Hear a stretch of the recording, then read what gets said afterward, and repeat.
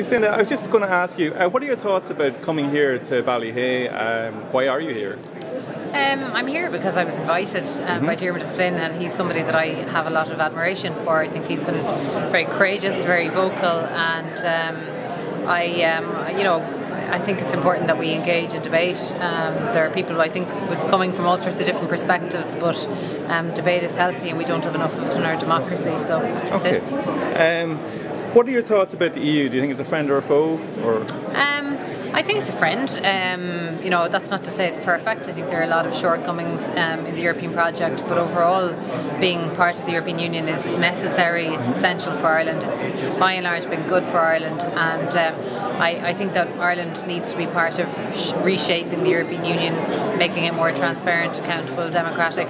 A lot of the things that need to happen at EU level also need to happen at home. Okay. What are your thoughts about Michael Noonan and the promissory note deal? Do you think it was a good thing? Do you think it was a bad thing? It's debatable, I suppose. On the one hand, it reduces the ultimate cost of the debt for the Irish state over a period of time. On the other hand, you can argue that it solidifies the debt. I see the positives and I see the negatives, and ultimately, I think that it's unlikely that we would have gotten a better deal. Do you think we could have burnt the bondholders? No, I don't think that we could have burnt the bondholders unilaterally. Okay. Can I ask you why?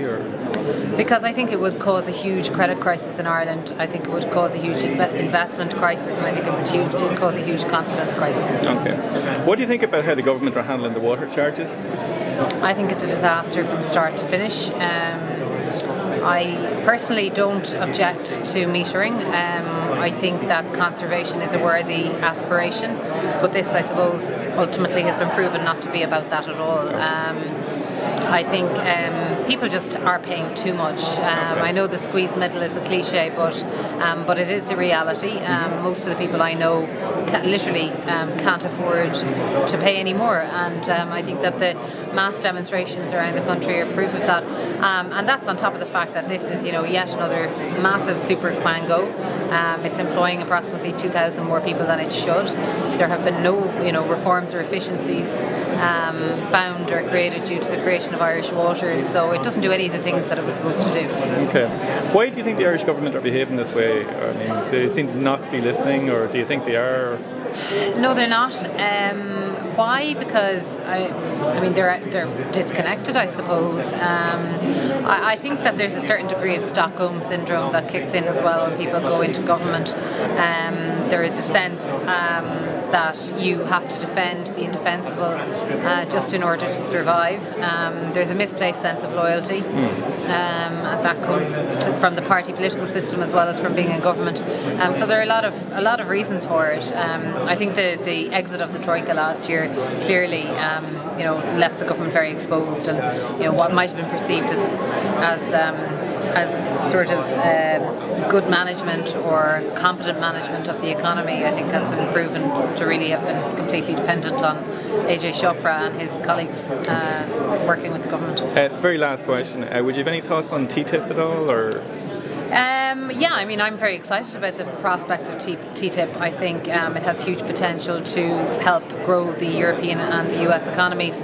It's very early days, so I don't really expect that much is going to happen now until after the presidential election. There are a lot of issues that will require a huge amount of negotiation. There are concerns about GMOs, obviously, from the farming sector. There will be concerns in every sector, and that's what the negotiation is about. I think it's much too early to predict or to take a final view on TTIP because we don't know what's in TTIP. Okay, some MEPs are saying it's a little bit secretive. Do you think it is or not? Or? MEPs always say that. Okay. I consider the negotiating framework, if you like, to be a reasonable one.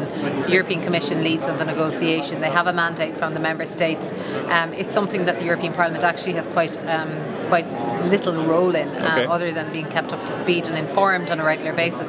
I believe that's happening, but I stand to be corrected. I'm not in the European Parliament, but the main structure, if you like, or the main way of reporting is back to the member states, to the governments and to their officials, not to the Parliament. Okay, final message for Ballyhea. Would you have one? or people of Ballyhea? I think just keep up the faith. I think that there is a genuine respect for the Ballyhea campaign amongst ordinary citizens. I think that they've been so persistent and consistent in the pursuit of their objectives, and I think that's really admirable. And I wish them continued luck and success. Thanks very much. Marcus Howard, test 1, 2, 3.